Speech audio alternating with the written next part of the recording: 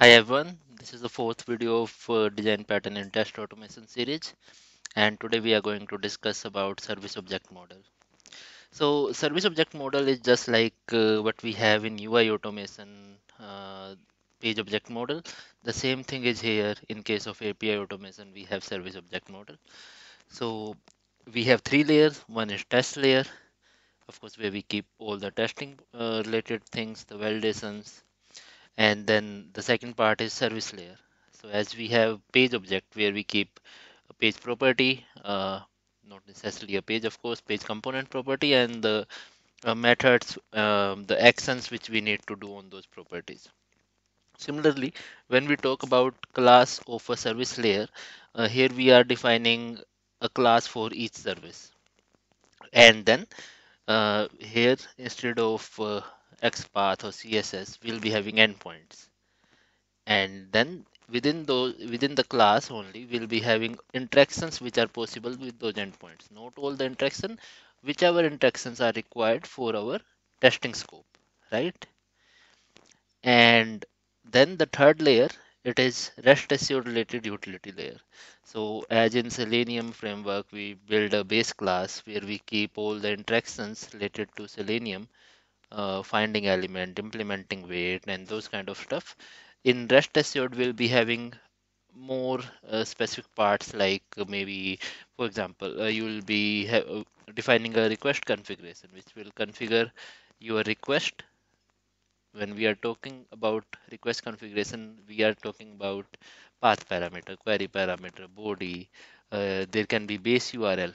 Like normally the base URL is same within a specific application, but suppose there is a flow of your application where you are interacting with some third party application. Of course, then that third party application will have its own base URL, right?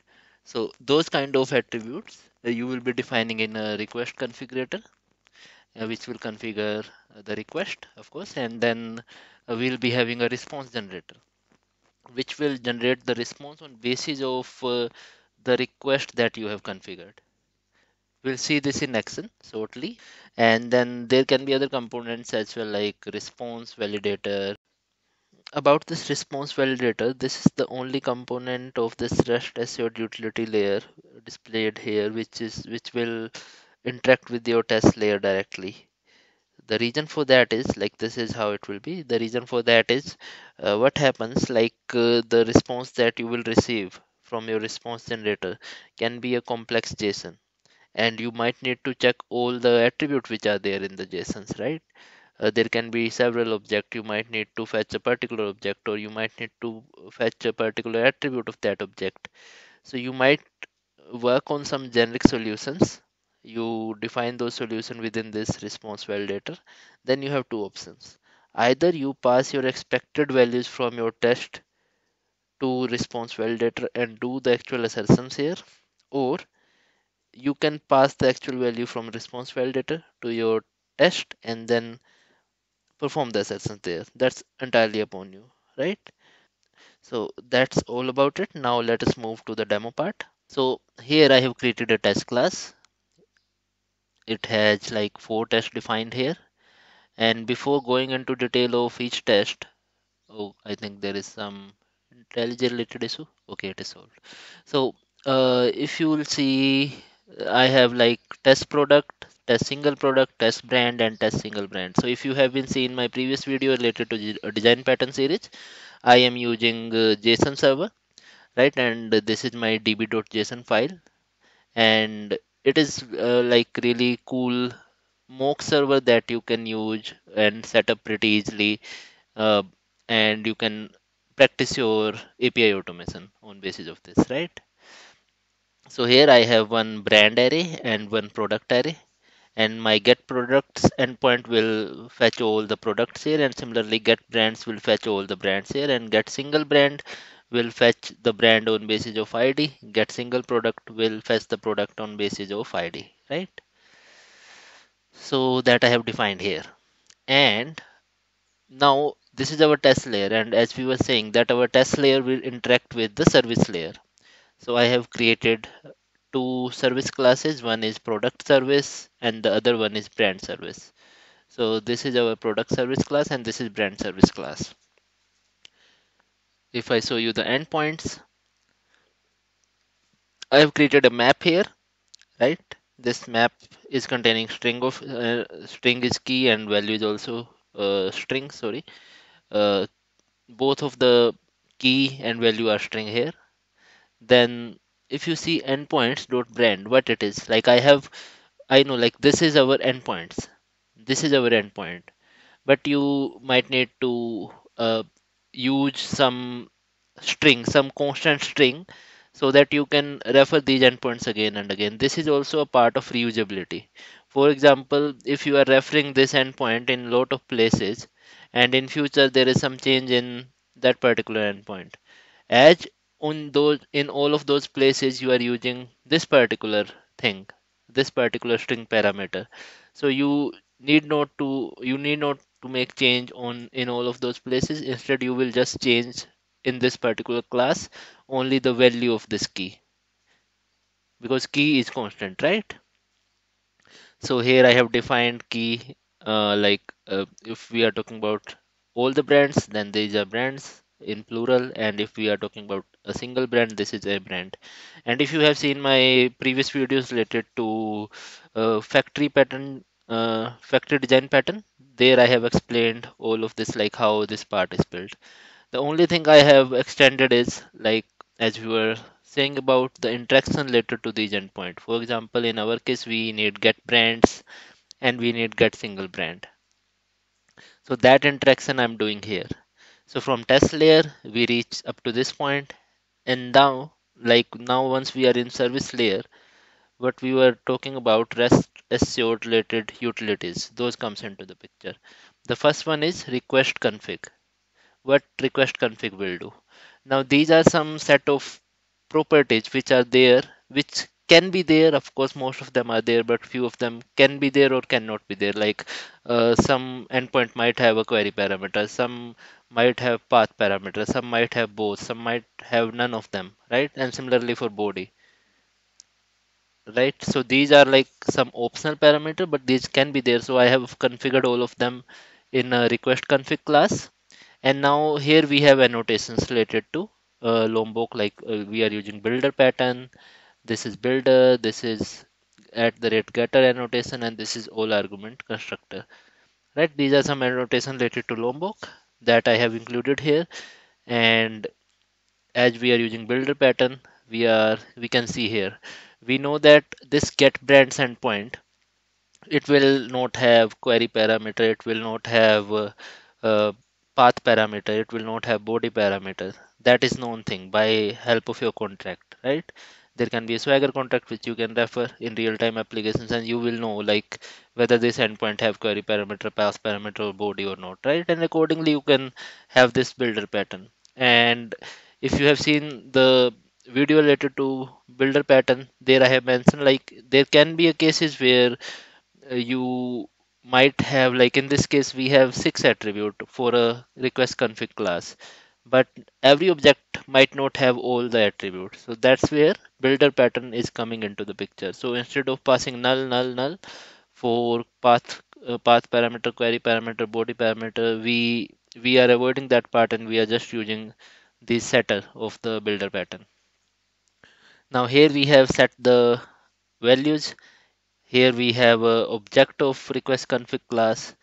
Now, once the request has been configured, the next thing is to pass that object, to set that object to request, like this is a response generator class which we have created, and it also has the attribute request config.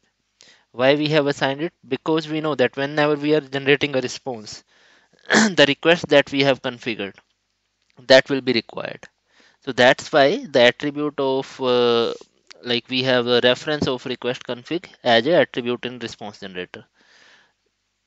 Now the next thing is here if you see I have called here we have the object of response generator post build, and here I have called get response method. Now this get response method, what it is doing, it is first checking the type of HTTP method we have passed, right? So once you are within your method of service class, you are setting the values, and after you come here, the value is already set. So you will be able to see request config.get method, whether it is put, post, get, delete, and similarly others, right? So here you can have case statements like case get. If it is a get call, then you just need to use the attributes that you have set. We'll see how those attributes coming into the picture in this method, but before that you can just see that get response is just for segregating, getting the response on basis of what kind of http method it is. Now we come to this function request specification. What it will do on high level, because you have defined the properties like query parameter, path parameter, base URL, and body, but there are some already predefined things that might be required, like bearer token, authorization was thing. Then your my application might need to avoid SSL, HTTPS validations, right? Then there can be some timeout that you want to configure. So those, all of those things will be global things which you will be defining within this particular method alongside with the properties that you have already defined in request config. Let me show you how. So if you see here, first what we are doing, we are defining the timeout for every API call that we are going to make with help of RestAssured config. And then this is for relaxed HTTPS validation. And then what we have here, we are passing the header. So headers are more or less common. Like if you are talking about an application, headers are common. You might need to set the content type, you might need to set the authorization. Like if you'll see here, in case you have a bearer token or some other form of authorization, you can use set auth. Here you can pass the oath, like whatever oath your application is supporting, right? And then base URL is same, so we are sending the base URL here. In case you have third party integration, you can mold this functionality as per your need, but as of now you can keep it like this. And then in the end, here we have set config, the config that we have defined here, that we are setting in our request specification builder. And then more things to be there are like basis of whether we have set the values of those things or not. For example, body, if body is not null, only then we will set the values. Similarly for query parameter and path parameter. So all of these things till here, these are global, but these three things depends upon whether the request support that kind of thing or not. So that's why we have these checks here before assigning the values.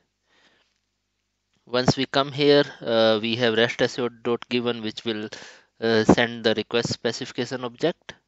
And here we have used the specification.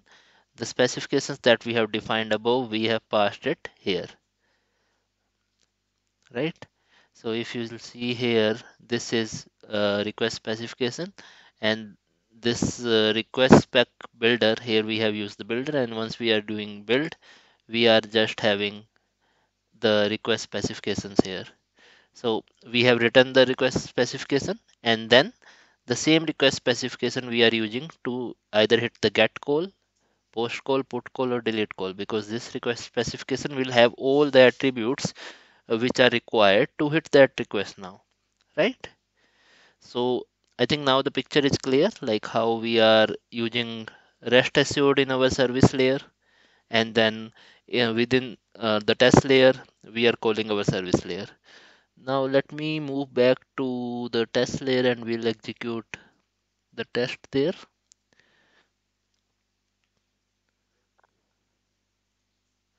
So as I was saying that I haven't created a response validator for this demo, but I think you will be able to relate the things here. Like from within the test layer, we have removed extra chunk of code that we had in our previous demos, like for factory design pattern. We had like these kind of tests where we were passing the services, build point, and all the things here.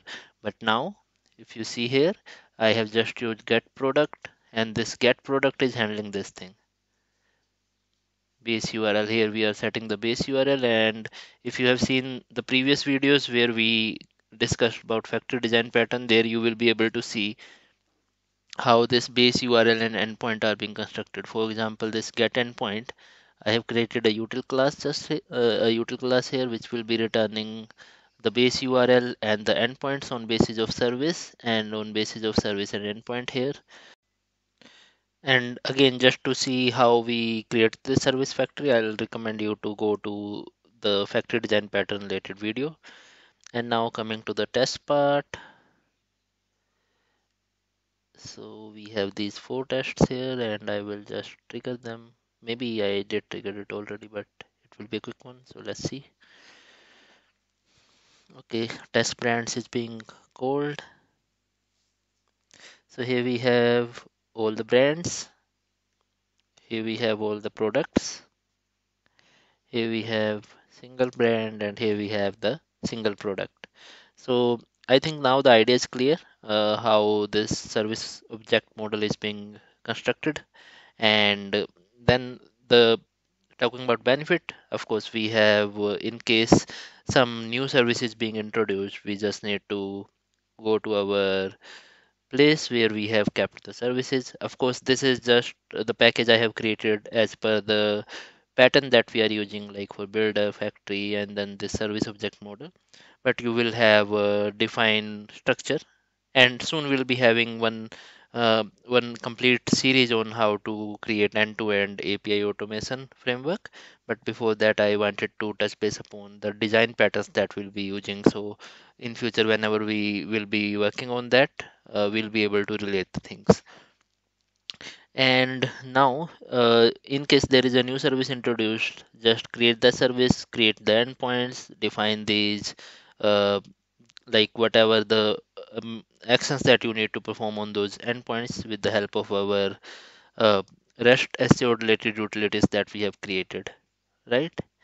And you can see the code even in your test class, it is more readable now as compared to what we had earlier. So in our test factory, that's what we were doing.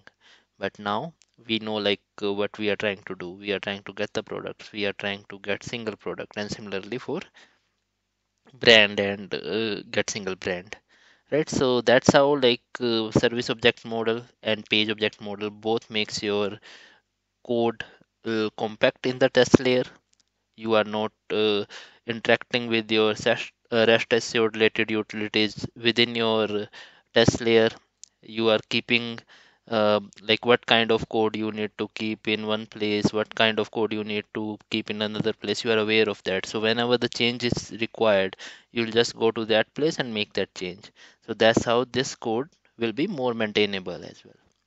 So I think that's it for this particular demo. In case you have any query, any feedback, please do reach out by the comment section, and I'll share the GitHub repo link in the description section of the video. In case you're liking the content that I'm making, please do like, do share, and do subscribe. See you in the next video. Thank you.